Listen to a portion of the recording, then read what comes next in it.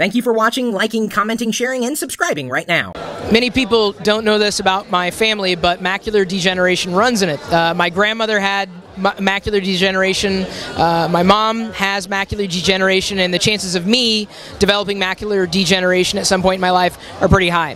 So I take it very seriously when I see technology come along to aid those who can't see as well as some of us can. And so one of the, I guess, student teams that I was judging this morning was Note Taker, and the person responsible for this kind of coming together is not just really the I guess founder / creator, but you are the primary client for this, David? Yes, that's correct. Primary client in the beginning, although we've expanded to using many other low vision students, half a dozen initially and now over 50. Okay, so what we have is something called Note Taker. What is it exactly? So the Note Taker is trying to help the 19 million low vision adults in the U.S. in taking notes in class. So it turns out that fewer than 40% of low vision adults participate in the workforce, and we feel like the inaccessibility of education is in part to blame for that. And rather than pursuing a policy solution, we feel like equipping them with technology that can make an environment accessible according to their own needs is the way to go about doing it. And sometimes, you know, when you read somebody else's notes, you can't make sense of them.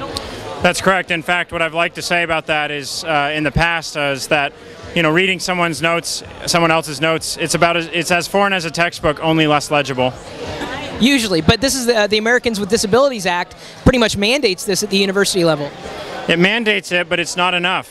So the research clearly shows back from the 20s that a student who takes their own notes, their retention is going to be benefited even if they never subsequently review their own notes. So even though you get copies of notes from your peers after the class is over, you didn't engage in the class, so why did you go there at all?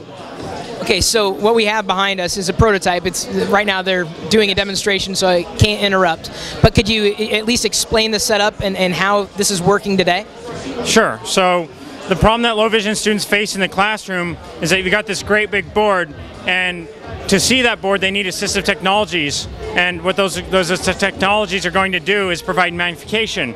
The problem is when they take some notes, they'll write some notes on their paper, they'll go up, they'll find a spot on the board, they have to find it because it's a limited field of view when they're zoomed in, go back down to their notes and go back up. So there's a cycling there that has a delay that fully sighted students don't have to deal with, and that delay is going to accumulate if they're in a fast-paced class.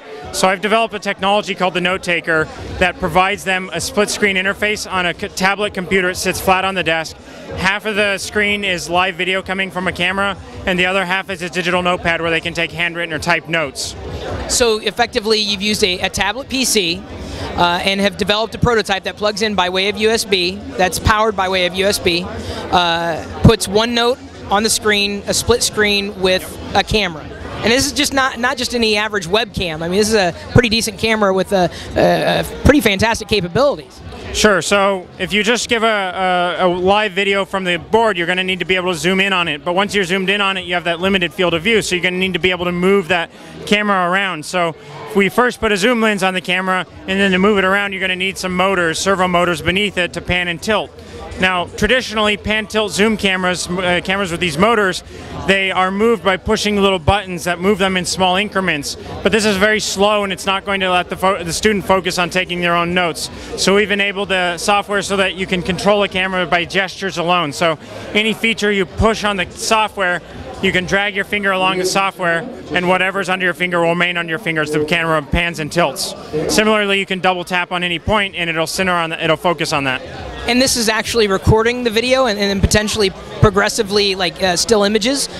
That's correct. So we're recording the audio and the video, and we know what time you took every keystroke or every pinch stroke. So if you want to review your notes later, you don't just have your notes, your handwritten notes, and just some video and audio, but rather you have all of them together so that when you go through your notes, you might find, oh, I wasn't taking enough notes on this particular topic, I don't remember it.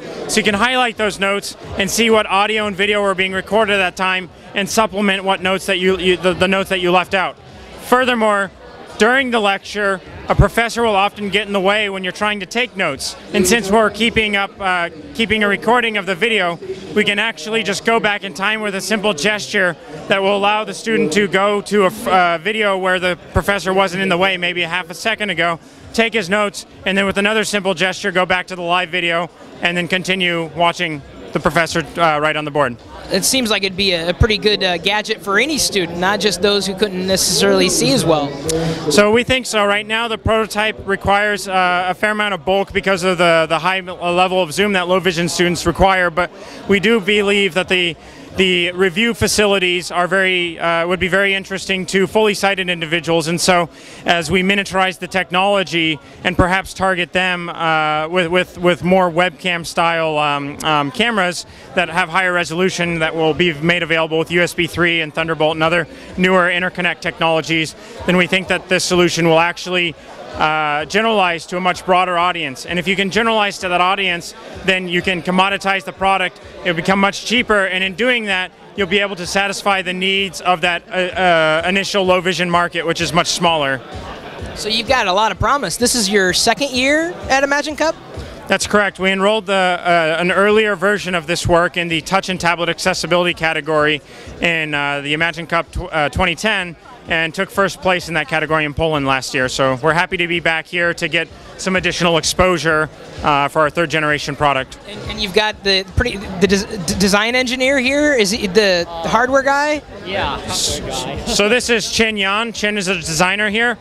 He's responsible for taking, where's the second gen? So Chin Yan is responsible for taking a very ugly prototype, the second generation. Here we go. You got it? Turning it into very pretty and so first generation, third generation. We have a split screen interface here. On one half of the screen we have a digital notepad where you can take handwritten notes or typed if you prefer. On the other half we have our live video. If we want to move the camera around to reposition it, we can just tap on any point like so, and it will center that point in the screen. Similarly, we can take any point and drag it, and that point will remain under our finger. So you have very intuitive gesture-based control. If we need to, we can zoom in. So you can see here we're zooming in, zooming in. There's not much interesting scenery here, but yesterday we were on the 20th floor and picking up license plates in the parking lot below. So it's a nice camera. Yes, 36x optical zoom gives us plenty of room to play with. So, so as you're looking at the live video, you can take your notes. If the professor gets in the way, if you'll permit my hand to be a professor, he gets in the way, I can just do a nice gesture here, and it will go back in time to a previous frame, and I can continue writing my notes, and when I'm done, I can just go forward in time to the live video. So you can see this is live video now. So we actually, so the softwares that we developed is on the left-hand side, but actually, so Microsoft OneNote is a Microsoft Office product, but we have a plugin written in C# that integrates inside OneNote so that our program can talk to it, and it exposes the XML that OneNote stores your notes in. So then this is an actual working model here, not just a prototype. I mean, like a real, it looks like something I could buy off the shelf. How much did this cost to assemble?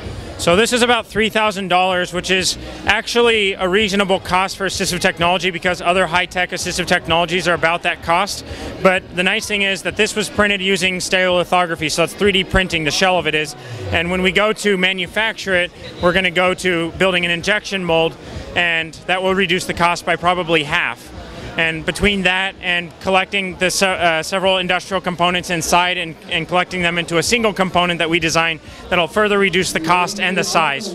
Any thoughts of using anything from Arduino? Sorry? Have you heard of Arduino before? Oh, so the Arduino, yes. So you could use that, but we actually will need a custom design board to handle some of the specialized functionality. Arduino is a little more general purpose and higher power consumption for what we need.